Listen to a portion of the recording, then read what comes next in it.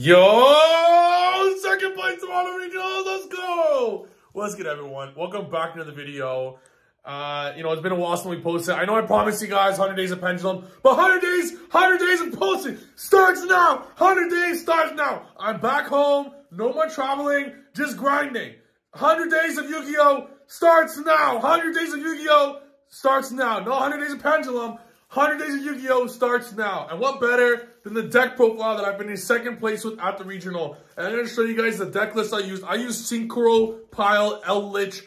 Absolutely amazing. Not no ugly-ass ELDLICH with floodgates, but super cool ELDLICH that puts up 10 negates. It's basically a pendulum deck without scales. So we're going to get straight into this deck profile. But before we do, I have an amazing announcement. The only reason I've been in second place is for all you amazing people that have purchased the Beyond Your Pendulum playmat. You know how much love I have for you guys. It's sold out in 24 hours with Team Samurai X1's help, who is helping me make my playmats now. It has been absolutely amazing. So what I'm going to be doing actually is, all the Beyond the Pendulum playmats are sold out. But for one more day, I will be releasing all the Beyond the Pendulum playmats in honor of my second place finish. And to make matters even better, not only can you guys still get your Beyond the Pendulum playmats for only the next 24 hours, I already have 1,000 deck boxes, guys. I don't need the deck box.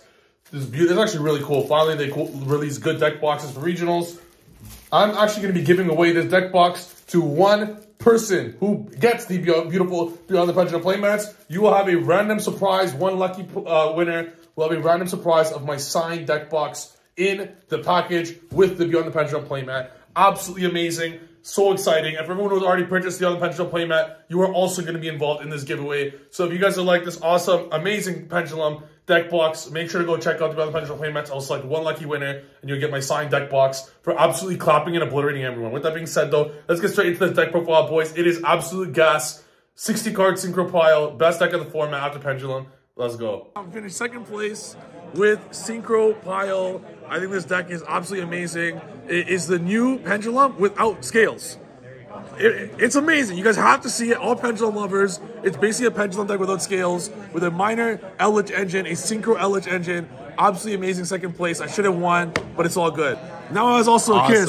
Tag him if you get it on Twitter. Let's go. Tag me if you get it. Anyways, let's get straight to the deck profile. All right. It is Synchro Pile. Insert every tuner engine ever made in Yu-Gi-Oh history all in one deck. This Punk engine, let me tell you right now, okay?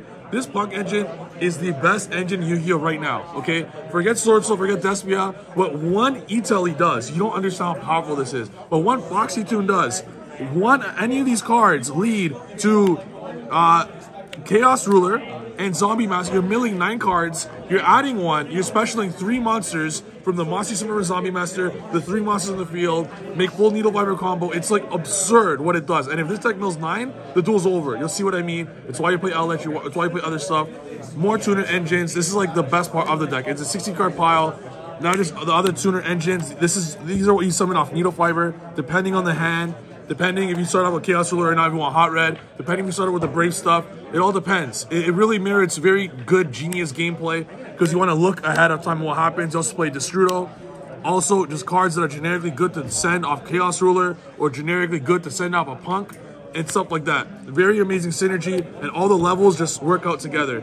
Next, you play 5 Magician Souls. No preparation or rights because you will always have cards to discard because of ELDLICH and stuff like that, and you want to send good stuff off Chaos Ruler. You want Chaos Ruler to always send a Souls. Like, Souls in this deck is absurd. You have ELDLICH, you have Enchantress, you have Right. You're drawing so many free times, and if you don't have Enchantress, typically you Cherubini it. So Souls is going to be absurd in this deck. So I want Chaos Ruler to search it versus playing Preparation of Rights.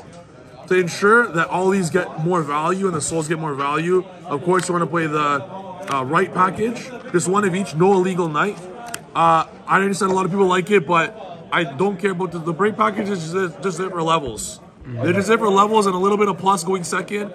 Maybe slow matchups, you go Griffin plus hand traps. But a combination of all these together, absolutely amazing. It was crazy. The illegal Knight was so good for me today. Hey, that's 100% in testing. When I played with Illegal Knight, I liked it as well. But I was tuner turbo, baby. All the tuners, every extra slot, I just wanted tuners. Next, the ELDLICH engine. Very minor ELDLICH engine. Very minor. You're not playing no ugly ass 20 trap, 30 trap ELDLICH.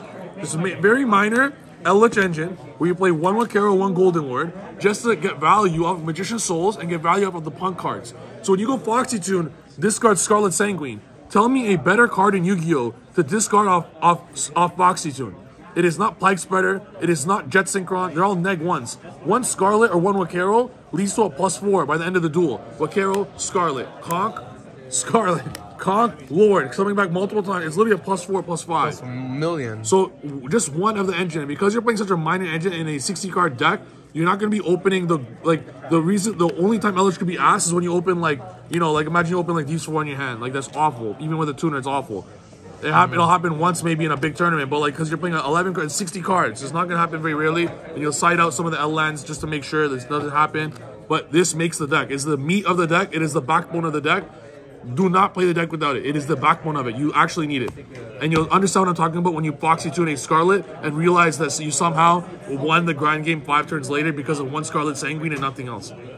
Random 1-outs, it is a Scythe deck. The end board is basically Scythe, Needle Fiber, Bear into Floor, Fairy Tail Snow with 20 cards in graveyard, Shooting Riser to make into another monster, and a Hot Red Dragon Archfiend Abyss with potential of the 18 hand traps and any Eldritch card you're going to draw. Now the hand traps. Every single tuner hand trap you could possibly play. Ghost Ogre is not crazy this format. Of course, it's not, I know. But you want it. I don't play Sangan. It was surprisingly good for me today. I drew the 1-of multiple times. It was surprisingly good for me. It comes up at times. Your opponent doesn't play around it. It does come up at times. And being a tuner, would you rather summon a Sangan? Would you rather have a Sangan in your hand or a Ghost Ogre in hand when your opponent's comboing? If you're going first and you want 1 extra +1 from Sangan, you already won the duel. This deck is insane. It plays with so many hand traps. I'll prefer to ensure my opponent is not playing. So I make sure to put every single tuner hand trap in the game. The best normal summon in Yu-Gi-Oh! At the moment is a tuner hand trap because it ensures that going second, your opponent is not doing shit. I didn't win I won a few dice rolls, yeah, but all the dice rolls I lost, it doesn't matter. I'm at 18 hand traps. What's my opponent doing? It doesn't matter. It's fine. Post side deck, there's even more hand traps going in. Post side deck, there's 26 hand traps. It's good. I have no fear. Nothing. Well, that's a lot of hand traps. So it's and then you just know, if you look at your hand, and let's say for example, you have a hand where it's you have Right of Aramisia, for example, and then you just have a bunch of hand traps. You make sure to save one of the tuners. Yeah, it's very simple. Combo off that. Yeah, post side deck, you get a Crow, you get a Token Collector, save the tuner, and you have full combo. And 1 Needle Fiber plus 1 Right does a lot. It does more than you guys can imagine. The Red Rose just breaks. Yes. How was Mourner? Mourner honestly was insane. In my honest opinion, guys, okay, the hand trap order of the best, okay, Nibiru #1. You don't understand? It is you must play Nibiru no matter what. Then after that is Ash. After that is Veiler. After that is Imperm. I think everyone is in agreement of these, correct? You could say Droll if you want, but no, I don't like Droll. Ghost Mourner is next. Ghost Mourner puts in serious work. Against what? Flunder you're scared of? I don't care about no Flunder. The deck's free. I hope I play 9 Flunders. Ghost Mourner, okay. And then, then Ghost Ogre is only one that I would say is pretty shit, but it's a tuner. So it doesn't matter, and there's still value you get off Ghost Ogre. You'll be surprised. You just random value throughout a random duel, it does come up. It's amazing. Guys, that's absolutely absurd. I want to go play another tournament right now, regionals. I'll still win. I'll play 1 hand with Pendulum, 1 hand with this deck, and I'll still go 9-0.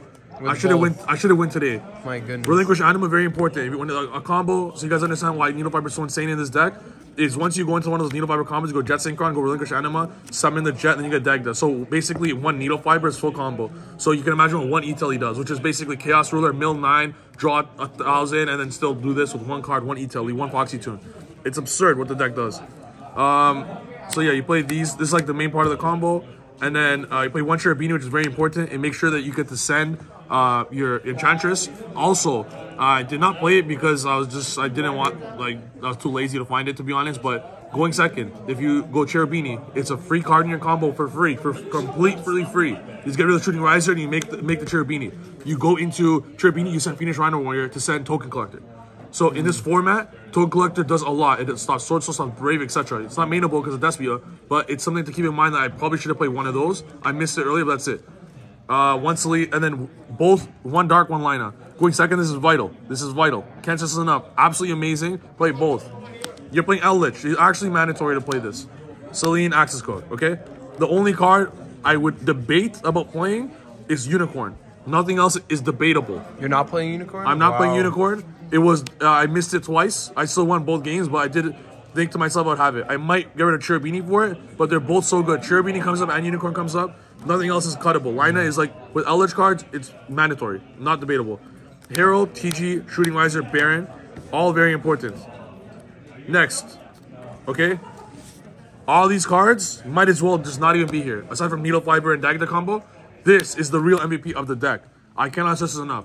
You guys saw the deck. 9 LS cards, Jet, Destrudo, Enchantress. There's so many great effects. If this resolves, the duel is over. When you go this, Chain Link 2, Deer, targeting Foxy Tune, you don't target Zayamin. You're going to summon a tuner anyways. You're going to guarantee your mill 4 on top. You're milling 9. You're milling 9. You're drawing, you're searching 1. You're specialing 1. Chaos Ruler coming back twice. Free Needle Fiber because you're going to summon a tuner from your opponent. You're milling 8 because you can take a monster from your opponent as well. I don't care if my opponent mills 4 great effects. He's not playing. It doesn't matter. What are those 4 great effects going to do? Like, it doesn't matter. I played one non-meta deck the whole day. Okay? It was a BA deck. It milled Farfa. I don't give a shit. I still have full combo. It doesn't matter. And then one hot red because in times where you don't really need red rose to do a full combo, it's nice to have a free negate with the Baron when you open Chaos Ruler. This is when you open a punk card. You typically end on Jet to go do this as well. That's the extra deck. Absolutely amazing. Don't touch anything. Don't think you're cute or something saying like, oh, I don't really need Lina. I'm just gonna play Unicorn. Just shut up. Just play this card for card. Maybe get rid of Cherubini for a Unicorn. Maybe, if anything, but nothing else. You don't touch anything else. Trust me, you'll understand when you play. Side deck, 3 Crow, 3 Token Collector, and 2 Skullmeister. Skullmeister, wow. I put in work today. Every time I drew, I put in work. I didn't draw it a lot. It's a 2 of and a 60 card deck. I think I drew it maybe once or twice. They put some work. Against Despia, there's 3 things you could hit. Against Sword Soul, you'll be surprised when they set up a whole combo just for Ashina. Then you get rid of the Ashina. Or even in the grind game when you hit a Vashuda. It does come up. Obviously, it doesn't stop them. But you saw me. I put 26 hand traps. Utility. It comes up. It comes up a lot. And there's just no other. Like, Droll would be the only other hand trap to play. But every single time in testing, when I would Droll a base player, which is basically what I'm playing, except with cooler cards, like, I got Droll and Ash today in front of Milano. And I still pull off full combo with Scarlet and a hand trap in hand. I think. I don't have good memory. It was crazy, yeah. And then this is very important because Banshee you could send very easily with the whole deck. So many decks lose to this one card, and you need to play 2 Zombie World in case Chaos Ruler gets rid of one of the Zombie Worlds. Play all 3. There's a lot of tricks involved with this where you just keep it forever until your opponent does something that actually then you're forcing you to do it. Don't like play into Lightning Storm, let him summon some cards first, and then do it. Absolutely, absurdly good this format. I can't stress this enough. Don't play Deep Barrier Anti-Spell. Literally just turbo this out. I actually want to play more. It's not crazy, but one's all you need because it's searchable. And then for back row, you play these 4. That's it for the deck. Guys, the deck was amazing. My only loss was literally to the mirror match because of the best fucking deck. And anytime I would see Sword Soul, Flunder, Despia, I already signed the match slip before it started.